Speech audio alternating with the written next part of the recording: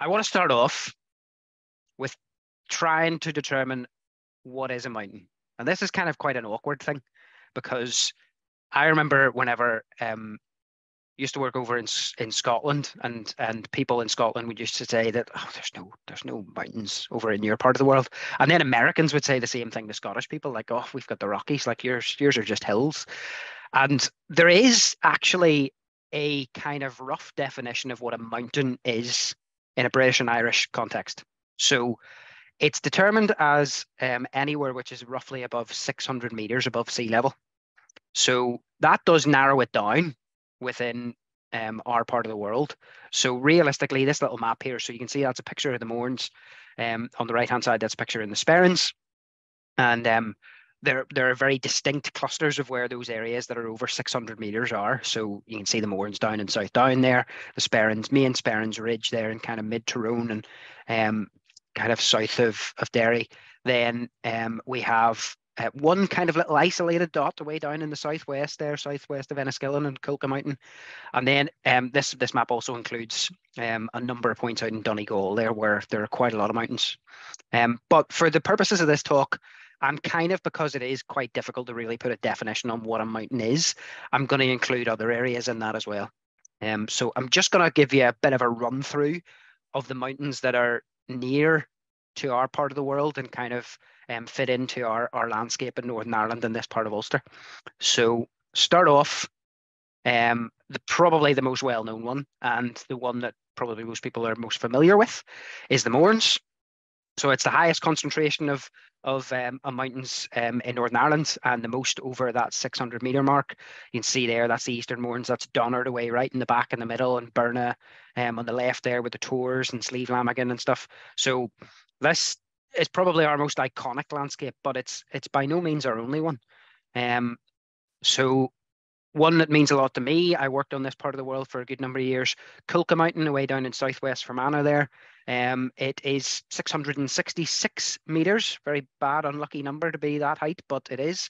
And yeah, it's very isolated down in that part of the part of Northern Ireland, but actually because it's part of a range which is more continuous with County Cavan and County Leitrim, and it kind of just stretches right into Northern Ireland in that part of the country. Then we have the Sperrins, which is the other big cluster of big hills. Saul and Dart there would be the two of the biggest ones, and they're in around the 700 meter mark. Very, very different landscape to that of the Mournes. Mournes more dramatic and steep-sided, very rocky. The Sperrins is very much more sort of rounded and undulating.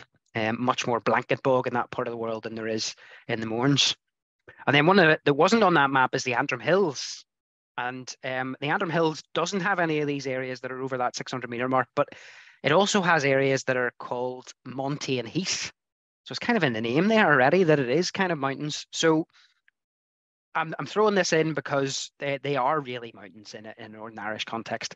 They are just as much mountains as any of those other areas that I've already described. So I'm not going to leave them out. That's Troston. They're the highest of the Antrim Hills there, just in the distance on the right-hand side. And I just wanted to include this because it's a part of Ireland that we're very, very familiar with in Northern Ireland very regularly. And that's Donegal.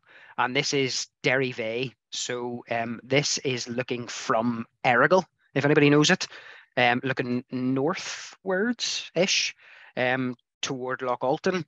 And there's some big, quite dramatic mountains in that part of Donegal. And it's a very, very interesting place because it's so northerly, westerly, remote and kind of rugged. And it holds host to quite a lot of the species that I'm going to talk about tonight. So that gives you a bit of an idea of where the mountains are in our part of the world. And I'm going to now move on to talking about the different species that we get. So I'm going to start off with plants, and then I'm going to talk about birds, where there's quite a lot to go through. And then I'm going to move on to some mini beasts and then some other things before finishing up. So I wanted to start off with talking about montane plants. And that word montane is just a word which is often thrown in front of particularly plants, which is basically just means plants that we find in mountain-like environments, and very often actually we find them in different scenarios because of the different underlying geology that they quite prefer. But I want to start off with top left there. This is This is actually a tree. In fact, the two pictures on the left-hand side are both trees. Juniper is a plant that has become very, very rare in Northern Ireland. It does still exist in some scenarios on Culca in particular, and in some areas of the Mournes. If anybody knows, familiar with the area called the Castles in the Mournes, kind of right at the very head of the Annalong Valley. And juniper is a tree, but in an Irish context, it very much never looks like a tree. The berries of which come from it, we historically use to produce gin. But if you go over to Scotland, juniper actually grows like a proper tree. It grows upright and off the ground, and can be the height as, taller than me or you. But in Ireland, it rarely ever grows past this creeping form. And it's very often because most of our landscapes are either quite heavily grazed, or they're very exposed. They're out in the west or up high, very high winds, very cold. And juniper grows in this particular form, which allows it to basically spread out and not be tackled by those really horrible conditions. But because it's very low lying, then it's very easily grazed by livestock. And this is probably one of the things that's knocked it back in many years. But you can still find it in those areas, as I say. So have a look around in that part of the Castles and the Mournes, or on Culca is a great place to find it. Actually, even some of the more low-lying areas of Culca, you'll find this in the rocky sort of slopes and cliff sort of areas where it likes to grow. And then the bottom left is our smallest tree. And there isn't anything in here for scale, but dwarf birch, it is a birch tree. But it will never really grow more than about sort of between 5 and 10 centimeters off the ground. And those weird red things are the fruiting bodies of the tree. But it has these tiny little round leaves. And we only find it in a handful of places now. So you can come across it on the tops of places like Slieve Comida or Slieve Donard, or again on the top of Culca, some areas of the Sperrins, and some areas in North Antrim. But you really need to be doing your best to try and find it. It usually is growing in and amongst heather and kind of in amongst rocky crevices and stuff where it can manage to get a foothold. And again, it's not particularly tolerant of any kind of levels of grazing. So, but it's an amazing wee plant, really, really hardy. It'll survive in the kind of harshest environments. So right in the tops of those very, very exposed peaks, very shallow soils, really low temperatures. And it's a survivor, it's still hanging on in those places.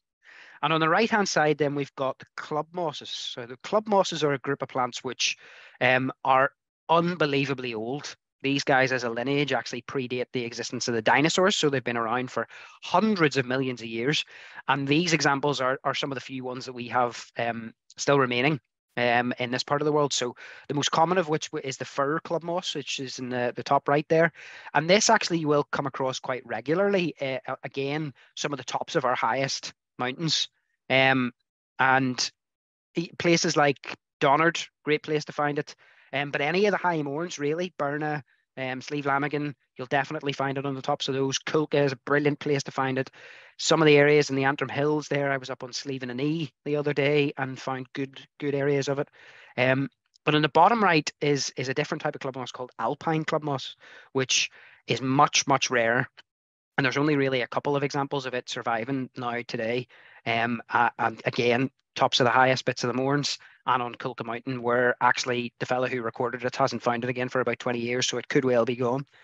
But there's I'll talk about it in a wee second as well, but there's a very, very sort of good theme that runs through a lot. Well, I say it's not good, it's quite bad. Theme that runs through a lot of these plants in particular that I'll touch on in relation to climate change. So these are some of the prettier ones then that we find.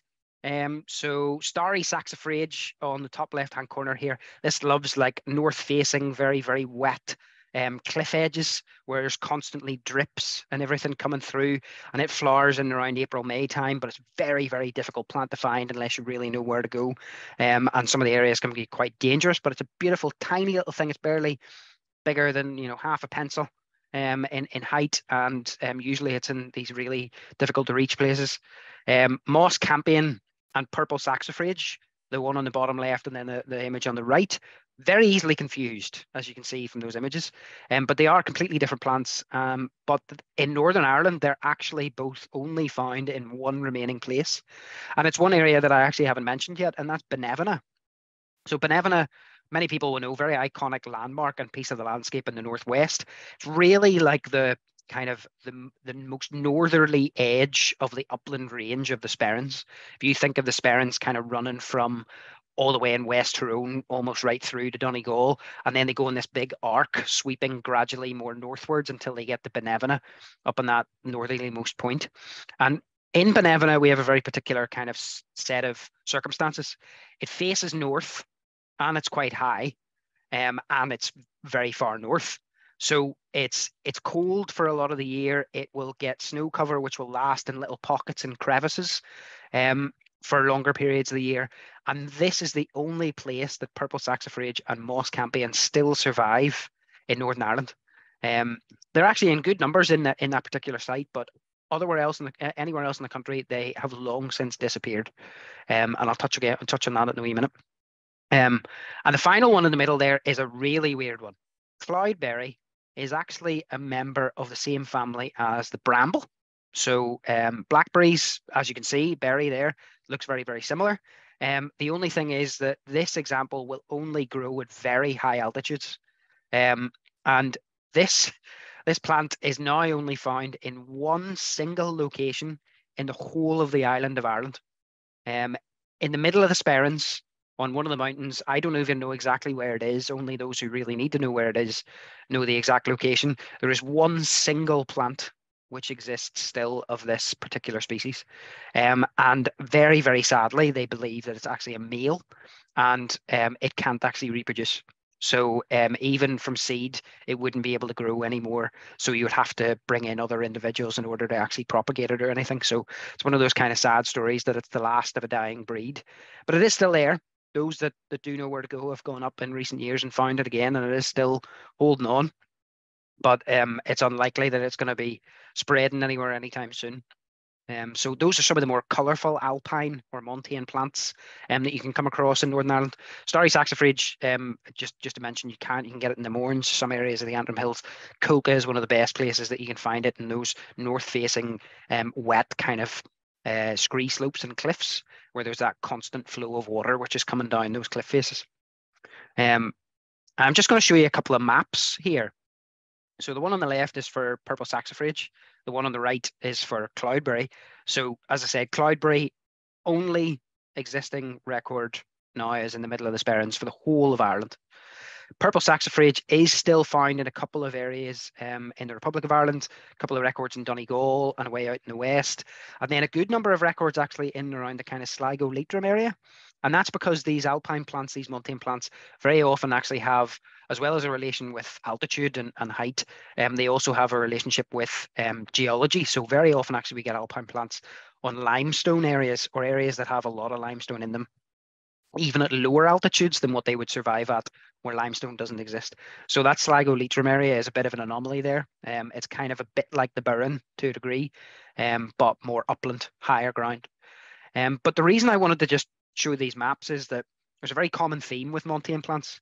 They were the first groups of plants that colonized Ireland after the Ice Age ended.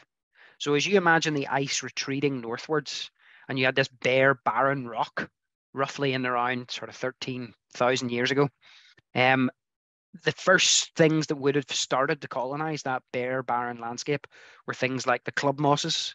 And then other types of mosses and bryophytes would have gradually started to colonize, and they would have built up a soil.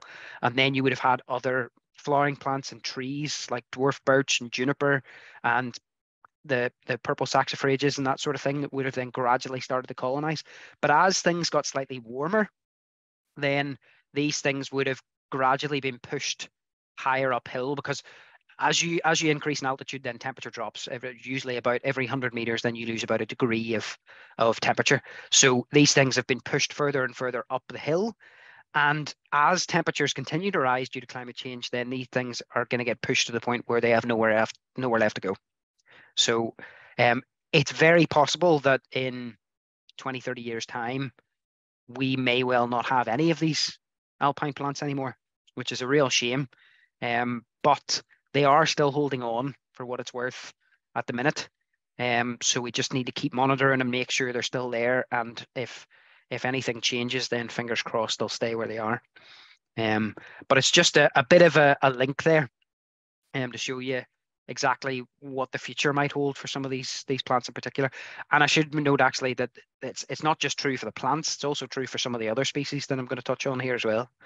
So that gives you a flavour of some of the plants that we find in our mountain environments. And I'm going to move now on to the birds. So one of the first ones I wanted to touch on was the peregrine falcon. So peregrines are a bit of a success story actually, because they were very, very heavily persecuted many years ago, and they also suffered very badly from a particular pesticide called DDT, which thinned their eggshells, basically made them really infertile. And ever since that was made illegal, and they've stopped being persecuted as much, their numbers have gone really, really in the right direction now. And they would have been known as birds of cliff faces and mountain areas, anywhere where you've got like a big sheer kind of rocky slope with ledges on it that they would like to nest on. That's the kind of place you would think of for peregrines.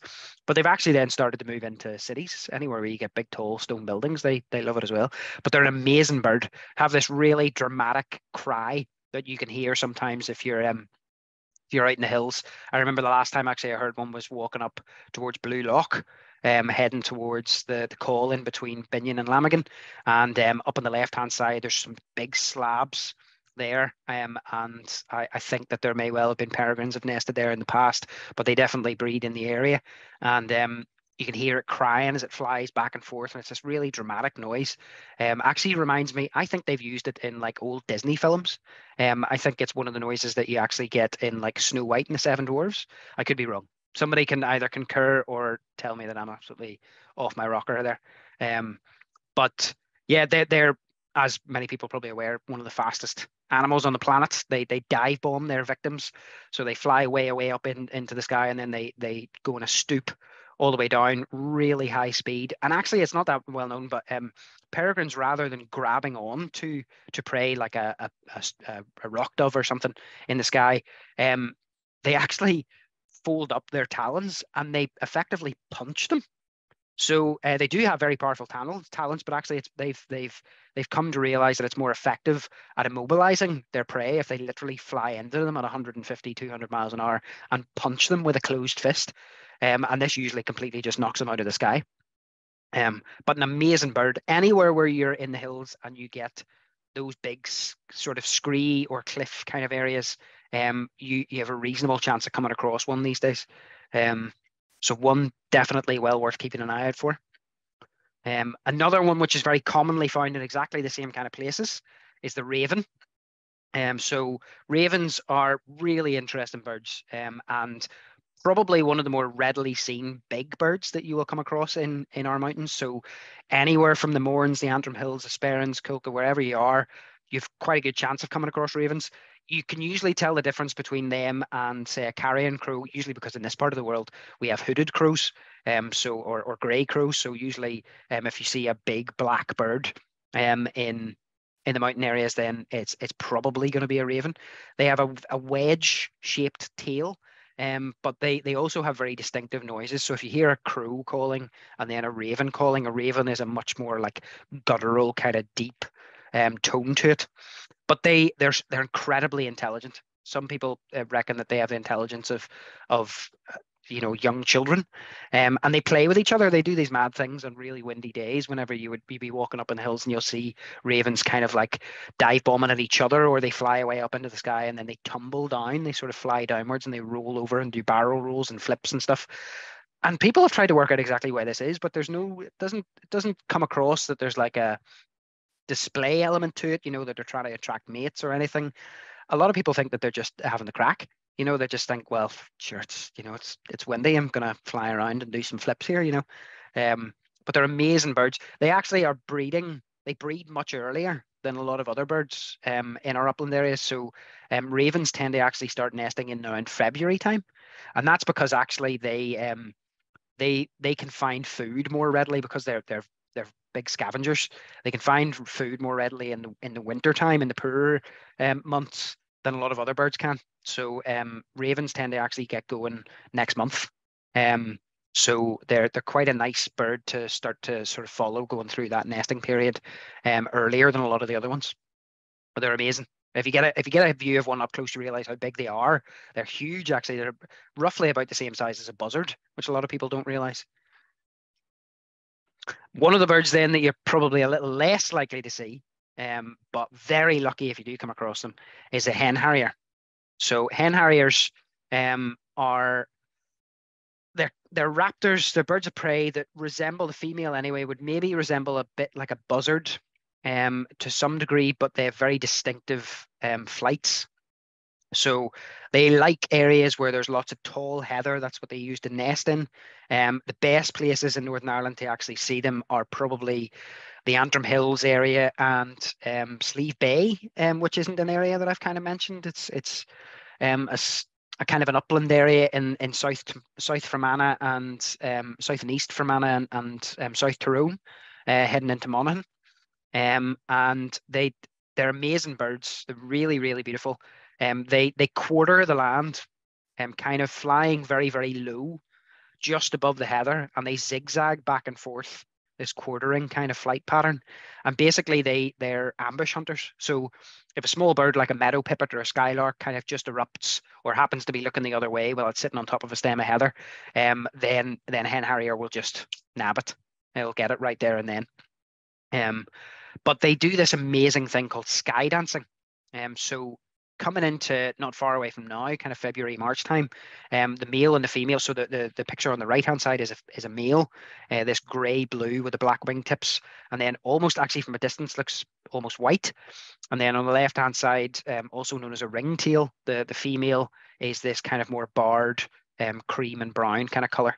But they do this dance in early spring where the male and the female kind of fly up very, very high, and they will then kind of shadow each other and they'll flip around. And they do this thing called a food pass, where the male will actually get, in a lot of places over in England, it would be things like voles, but maybe it might be a meadow pipit in this part of the world.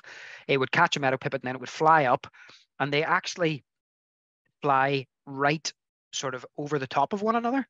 And then the one that's on the bottom completely flips around, and the one that's on the top drops the food into the talons of the one that's flying underneath.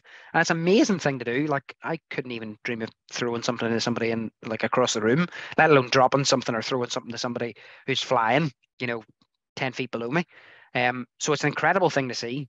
They are very heavily persecuted birds in places like England and Scotland. We don't have quite the same level of persecution over here. They're persecuted over there largely because of grouse sort of management in that part of the world, and they see them as a threat to grouse. Because we don't have much in that way of management here, it isn't quite as bad, but they do still get persecuted to some degree, even though they pose absolutely no threat to man or beast. These guys survive mainly on tiny little birds that are no bigger than a robin or a starling.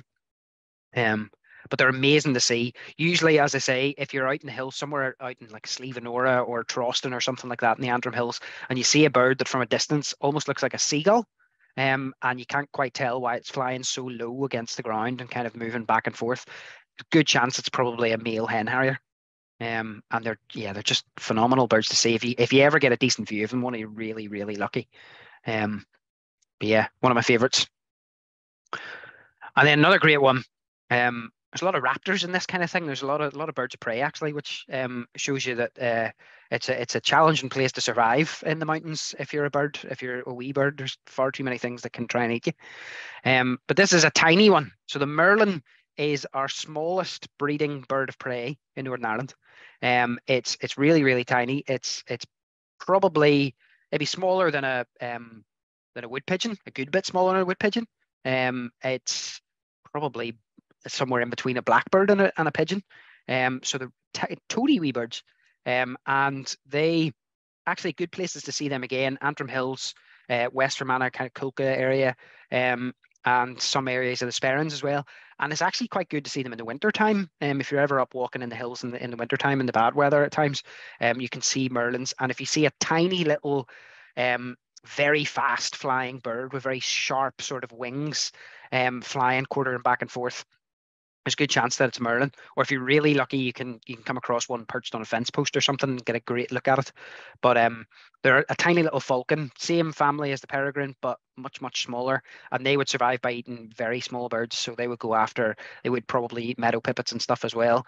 But they actually nest on the ground. Hen harriers do as well. So although they survive and hunt mainly in the kind of the mountain environments, anywhere there was big expanses of heather, both birds actually nest and create their nests right on the ground, which is another reason why they suffer quite badly through persecution and from predation, because they're much easier to eat if you're a fox or a badger or something. It's a lot easier to come across a merlin or a hen harrier's nest than it is a peregrine's. And the last one I wanted to touch on is one that is a very big sort of question mark for the future. So golden eagle is about as archetypal bird of the mountains that you could ever think of. So even like across the globe, it is the bird of the mountains. It's iconic. You find it all the way from here, basically right across the sort of temperate latitude through Northern Europe, all the way through Russia, even right round to North America. So it's found all over the place. We lost our last breeding golden eagles in Northern Ireland. I think it was about 1962, and they were breeding on Fairhead, way up in North Antrim, east of Ballycastle there. And actually, those birds were fairly regularly going across the Mull of Kintyre over to Scotland to feed. But they would historically have bred on places very much like that. So anywhere where you get big cliffs with ledges on them, very similar to peregrines or ravens, they would nest in very similar places. But they have now long since gone, unfortunately. And they were completely eradicated from the island of Ireland. I don't know whether it was not long after that. That might well have been the last breeding pair of golden eagles in Ireland. I'm not 100% sure. But then the Golden Eagle Trust actually started a project to reintroduce them, and they decided to do it in Donegal. And that area of Derryveigh, or Glenveigh National Park, was the area that they decided to reintroduce them. So that part of the world is probably one of the best places to go to try and find or spot eagles. But actually, so a lot of people have said that they haven't done as well in that part of Donegal, but other areas where a few individuals have ventured out to, they've done slightly better. So the best views of a golden eagle I've ever actually got were in the Blue Stacks in Donegal, just not far across the border from West Tyrone. And there was a number of ravens and stuff that were calling at something, and there was this pitiful little cry. Golden eagles have the worst call for an eagle ever. It's the least eagle-like noise you could ever come across. It's this pitiful little kind of weep. And I heard this thing, and I honestly thought that it was like a wader. I thought it was like a plover or something. And then this thing just erupted over the edge of the hill, and it was gigantic. And I knew just then that it had to be an eagle. On the right-hand side, just for comparison, that is a raven.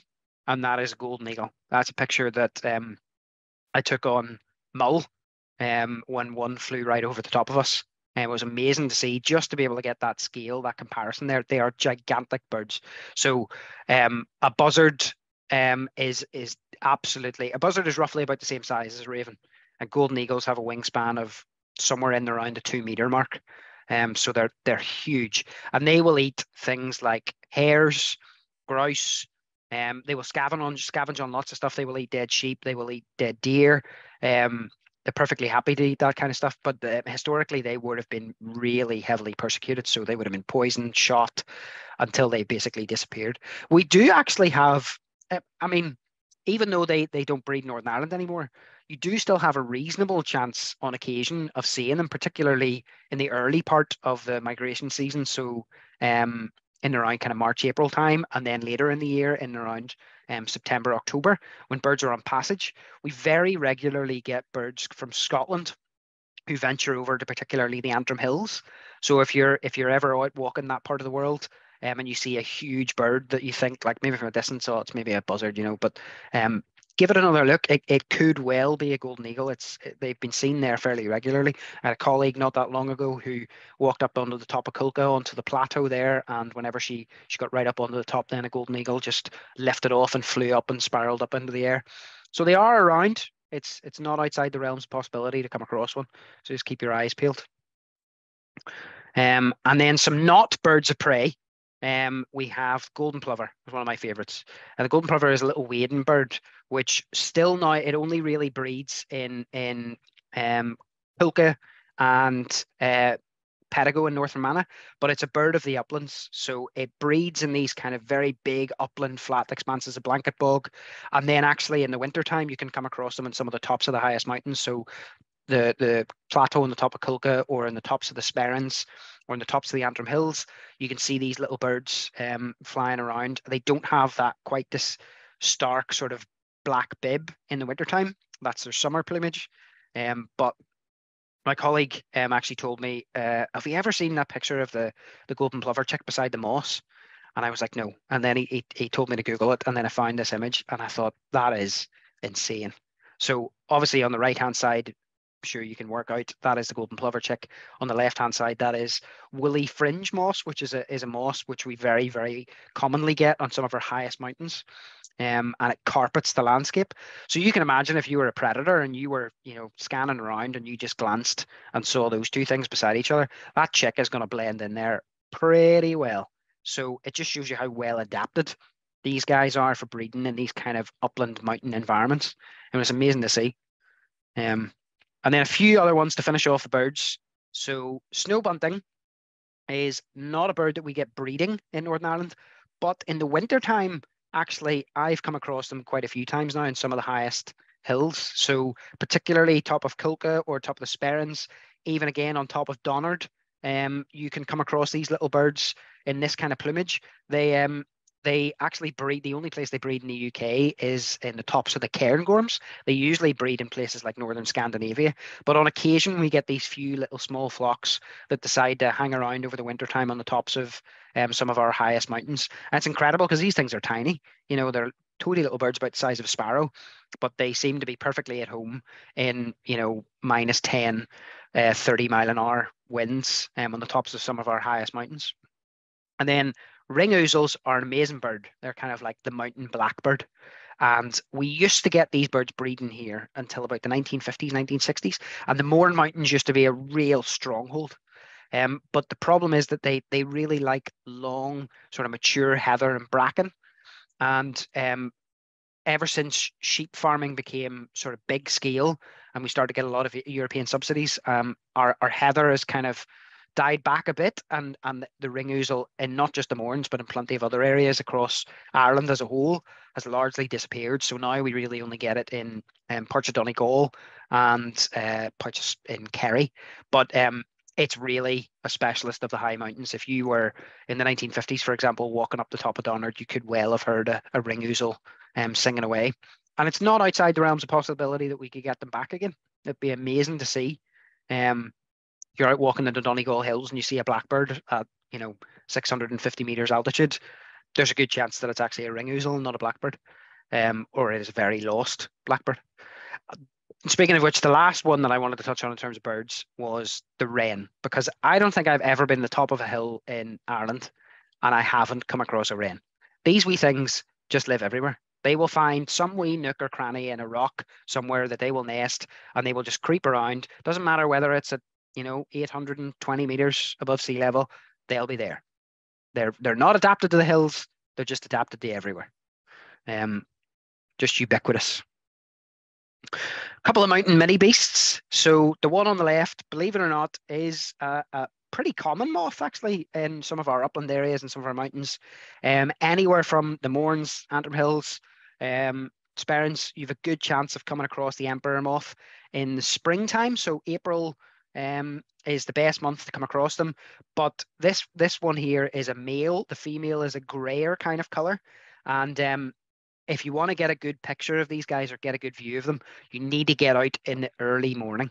So if you walk out in a nice clear day, but like at dawn before they've had a chance to warm up, then these guys climb to the tops of the sort of sprigs of heather and they will open up their wings to bask to warm up. But if you come across them at like 12 o'clock or 1 in the afternoon, you will not see this. You'll just see a bright orange blur that flies past you at about 50 miles an hour. So if you want to get a good view of them, they're the only member of the silkworm family. The same group of moths that actually produce silk in East Asia.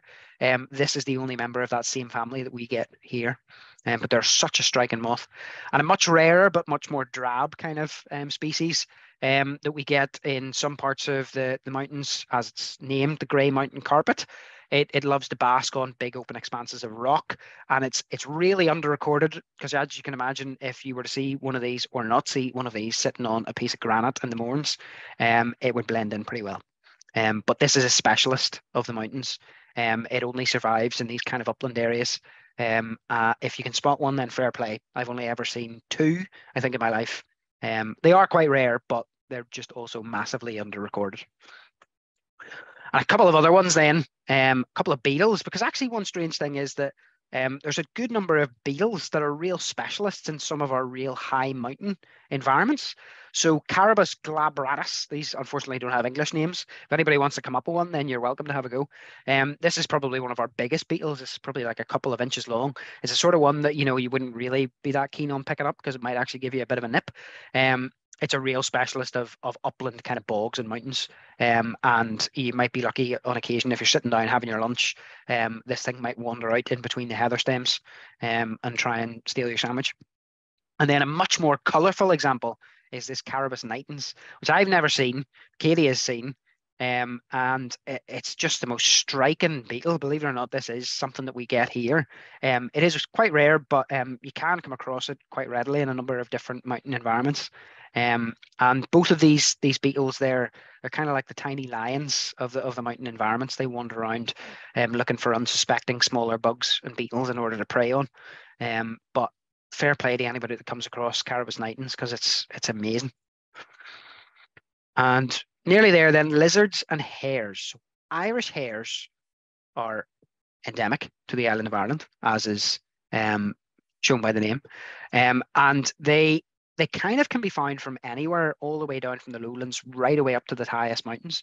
So again, I'm thinking of, I've seen Irish hares way up on the tops of the Sperrins at like 700 meters, top of Colca at 650 meters, and they're perfectly happy up there.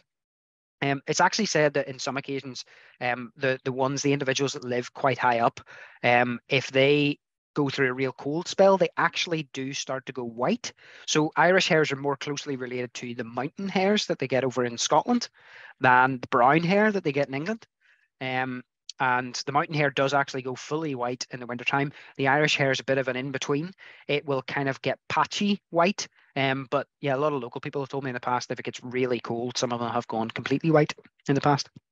Amazing animal to see if you can get a good glimpse of them. Again, early morning, best time to spot them if you're up in the hills. And our only reptile, Ireland's only reptile, is the common lizard. So this guy, best time to come across them is, again, early morning before the sun is properly out when these guys come out to bask. So if you're walking anywhere, Mourne's a great place to come across them. Where you've got, rocky outcrops or boulders or anything, and these guys will wander out early in the morning to bask and warm up before they start to wander around and feed on the insects in and around the nooks and crannies and the heather and everything. But they're brilliant to see. If you can get a good close-up look at them, they're so colourful. Actually, some individuals they vary massively in colour. So you get some that are really quite brown, and others are very gold, and some that are even then like really green, particularly in the height of the summertime. They're amazingly striking. So there's a couple of other examples. So guys, that is everything from me. I'm not gonna lie, I was gonna say I kept the time there, but I definitely ran over. So thank you very, very much. I hope that you found that interesting. And what we can do now, before actually I finish, I've been told I can't forget to give some promo to the other events. So this is, as I mentioned, one of the online winter talks. There are a whole host of other winter talks that are going to be coming online then in the next few weeks. So what about the red squirrel and pine marten survey in 2022? The results. Colleague Ross is going to be talking about. Katie, who is on here, actually is going to then be talking about Northern Ireland's Isles. Great talk. I'm very much looking forward to about the two lives of our Brent geese, unexpected wing visitors and peculiar peatland plants, bug munchers to bone breakers. So quite a lot to look forward to then. So if anybody's interested in those, just go on to the website there and then register. So that is everything from me. So I'm going to stop sharing, and then I'm going to go through the chat and have a look at any of the questions. And then if anybody else has any other questions, then feel free to throw them into the chat. So there is Aidan saying spotted peregrines in Belfast near the harbour. Yeah, actually, near Belfast Y. Actually, not a bad place to come across them. They will venture over. There's birds that will come over from Cave Hill direction, and they will venture right across from the other side of the loch, or up near Redburn direction as well. And they love hunting above those kind of shoreline areas in Belfast Loch, taking off waders. James says on Winterwatch a few weeks ago, they shared new research using super slow-mo cameras, which suggested that peregrines hunt over water they don't punch, but impale their prey with their rear talons as they don't want to get their feathers wet. Oh, wow. That's awesome. I missed that one. That's really cool. God, that's crazy, though, that they actually, like, impale them. Jesus, that's risky. I would have thought that's, like, that's the equivalent of, like, running at, like, 50 miles an hour into somebody with your fingers out. Obviously, granted, they have much sharper fingernails than we do, but that's crazy. And Ruth says, do we know the extent of the damage to the damage to wildlife in the Mournes fires and the recovery? So the National Trust is actually doing lots of really good research on the fire, particularly that happened on Donard. So from what I'm aware, there was a good several hundred acres that was badly burnt in that fire a couple of years ago. It was a real shame. And they, because of the time of the year that it happened, which is becoming much more common these days, happened in the spring, which meant that there was lots of ground nesting birds that were killed, and their nests were destroyed. So lots of lizards and particularly insect larvae that were completely destroyed. Big problem with fires these days is that they happen at that time of year. Historically, a lot of fires in our mountain areas would have happened during the winter time. So a lot of people traditionally would have burned about this time of year. You would have had a cold burn in February. And that time of year wouldn't really would have still had a negative impact and releases lots of carbon into the atmosphere. But in terms of its impact on the wildlife, it wasn't anywhere near as severe as it is now when we tend to get fires in like April, May time, which is really destructive. Recovery is happening though, but what they want to try and monitor is it the recovery that they want? Are the species that are coming back the ones that they think should be there, or is it a different kind of recovery? So I know they're getting a lot of purple moorgrass coming back, which isn't what they want really. They want more heather coming back. So it's one to keep an eye on. But the National Trust are doing a lot of good work on that, which is good. Do we get marsh harriers? Trevor has asked. Yes. Not in the mountain parts of the world, but definitely best place if you want to see marsh harriers is Portmore Loch, RSPB Reserve. Anywhere kind of around Loch Ness, to be honest, particularly in the winter time, is a really good time of the year to look out for marsh harriers. They, as far as I'm aware, unless anybody's keeping it very quiet, they don't breed in Northern Ireland yet, but that could well change. They're definitely frequenting. I think at least every year now there is a marsh harrier that's floating around the Portmore kind of Loch Ness basin part of the world. So just wait. Could well be in the near future that they would decide to breed. Very similar to that marsh harrier's been there in the last couple of weeks, I think. Oh, has it? Someone was telling me. So yeah, and apparently there's two. So I don't know if it's two males, two females, a male and a female, but there's been two seen at once quite recently. Oh wow! So that's exciting. You go. That's very good. Yeah, so definitely if you want to try and see one, then get down to Portmore and get into the hide, looking out over the reed beds. They're a lovely bird, look very similar to a hen harrier, but slightly different plumage, and they hunt obviously in very different kind of environments. But yeah, definitely a good place to go down and try and kind of get them. Jamie's asking here, will starry saxifrage grow in gardens? I mean, I'm definitely not condoning wandering up onto the slopes of Culka and pulling starry saxifrage out and putting it in your garden. But I do think it is one of those species that has now become quite readily used as a rockery plant, as a lot of other alpines are. So I think there are actually examples, moss, campion, and purple saxifrage are definitely both plants which you can now buy garden varieties of out of the garden centre. I think starry saxifrage might also be one. So yeah, they grow very well in rockeries. Very nice actually to have native versions of, plants growing in your garden, which only exist in these kind of harsh environments in the wild. But definitely don't go out and take them from there. Um, Aaron has said, I thought ravens weren't so common here. Is there a good number of them now? I would love to see one. They have actually become a lot more common. So one of the craziest places that I've ever actually seen a raven is in actually, well, in Katie's back garden, in a house she lived in before. But they actually nest in Castle Park in Bangor. So they have become a lot more common in the past sort of 10 years. But if you go anywhere in the uplands these days, particularly in the winter time, you have a good chance of spotting a raven. So anywhere in the Mournes, the Antrim Hills, the Sperrins, you're going to have a reasonable chance of coming across one. If you go onto the RSPB website and type in the look for a raven, they have a an MP3 of the call, where you can play the audio of the call. And it is quite a distinctive, very, as I said, guttural kind of raspy call. You get that in your head and then go out and listen for it. You can definitely come across them. But they're amazing birds. Extra points to anybody that can tell me what the word for a group of ravens is. It's one of my favourites. Anne is asking here, are hill sheep still subsidised post-Brexit? Can of worms there in. Yes, they are. They are still subsidised, not in the same way that they were back in, say, the 80s. Whenever you were subsidised, you were given subsidies per head of livestock. That's long since gone. That was why overgrazing and everything was so bad back in that period. But we now just have the single farm payment, and so it's not subsidised quite in the same way.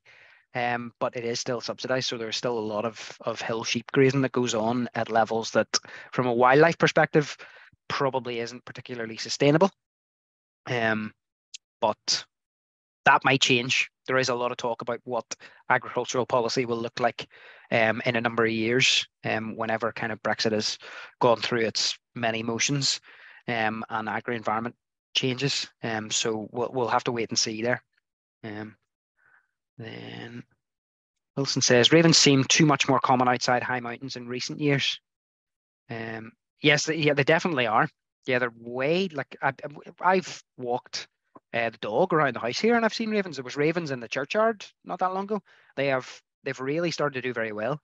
They're a very adaptable bird, really adaptable bird.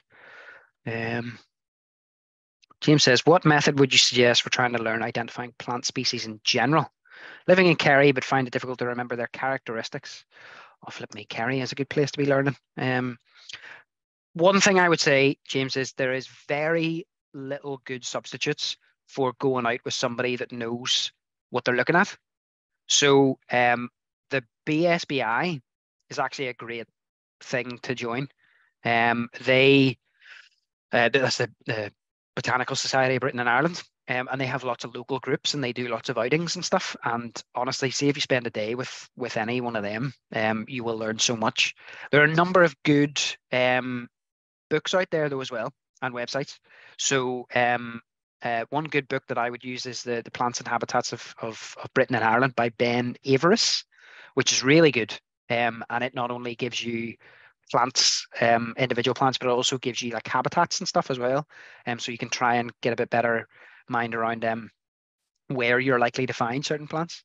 And the other thing, Wildflowers of Ireland is actually a very good website, and it breaks down plants and flowers by colour and time of year, which is actually a very handy tool whenever you like take a photograph of something and then want to try and work out what it is.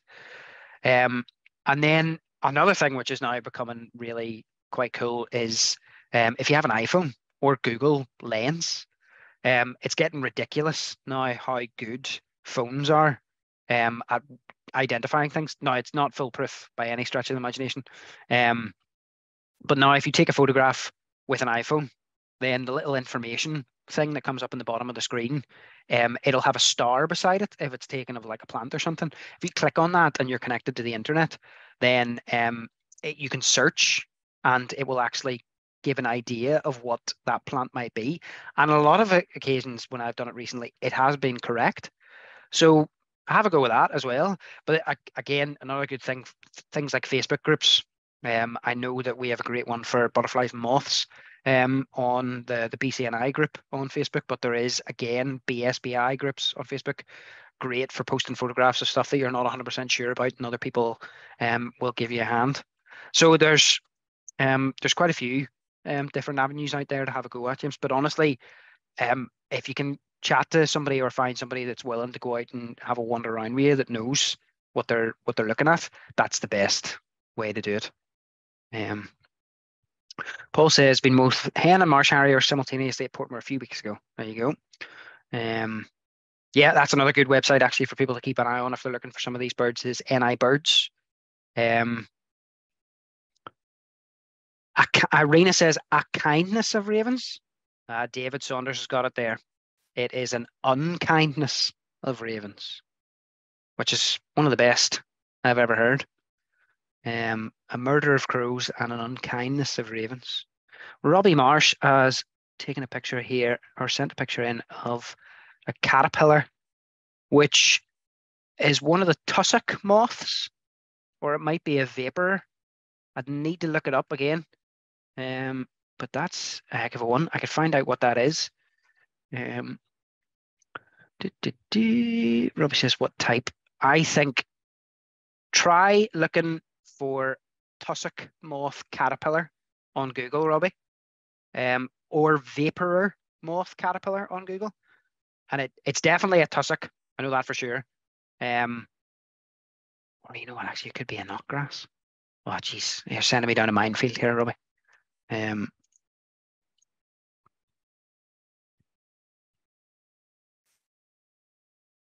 No, it's not a knotgrass. It's one of the tussocks. One of the tussocks. That's where to start. I need Andy Crory on here. He's the man that knows all the moths. Grant. Okay, folks, does anybody else have any other questions before we finish up?